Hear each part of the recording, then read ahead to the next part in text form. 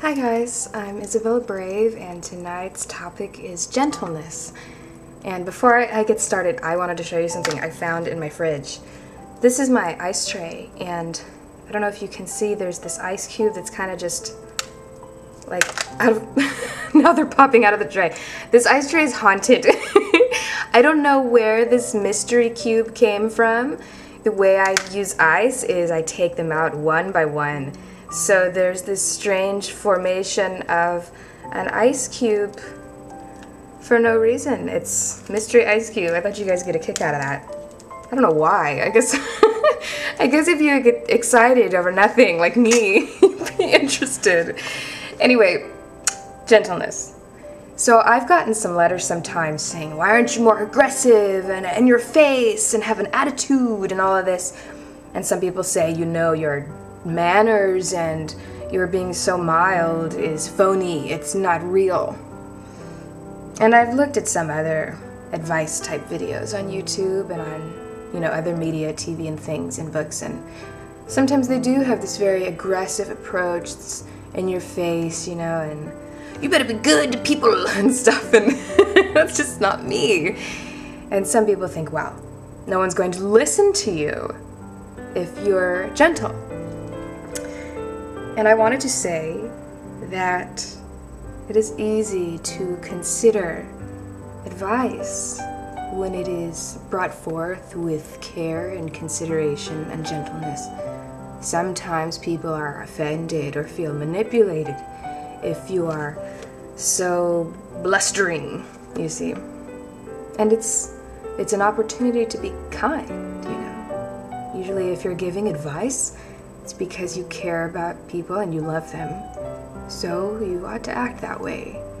Anyhow, I wanted to read an Aesop's fable that I've always loved that's about this very topic, and I will read it now. I hope you enjoy it. It's called The North Wind and the Sun. I'm going to be reading from a book.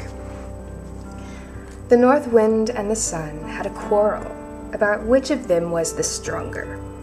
While they were disputing with much heat and bluster, a traveler passed along the road wrapped in a cloak. "Let us agree," said the Sun, "that he is the stronger who can strip the traveler of his cloak." "Very well," growled the North Wind, and at once he set a cold, howling blast against the traveler. With the first gust of wind, the ends of the cloak whipped about the traveler's body, but he immediately wrapped it closely around him, and the harder the wind blew, the tighter he held it to him. The North Wind tore angrily at the cloak, but all his efforts were in vain. Then the sun began to shine. At first his beams were gentle, and in the pleasant warmth, after the bitter cold of the North Wind, the traveler unfastened his cloak and let it hang loosely from his shoulders. The sun's rays grew warmer and warmer. The traveler took off his cap and mopped his brow. At last he became so heated that he pulled off his cloak and, to escape the blazing sunshine, threw himself down in the welcome shade of a tree by the roadside. And the moral of this story is, gentleness and kind persuasion win, and force and bluster fail. So I hope you enjoy that story as much as I do. I love fables. And I hope you're doing well. And if I don't see you before Halloween, have a happy Halloween.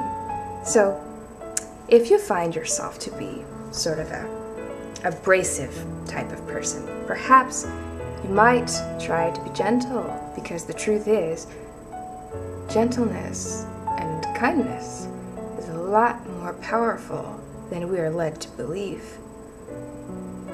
And if you are one who is already like this, and people are telling you it doesn't work, don't listen to them. Do what you know is right. And I hope you have a good evening. And thank you for all the excitement about Munha and my girls.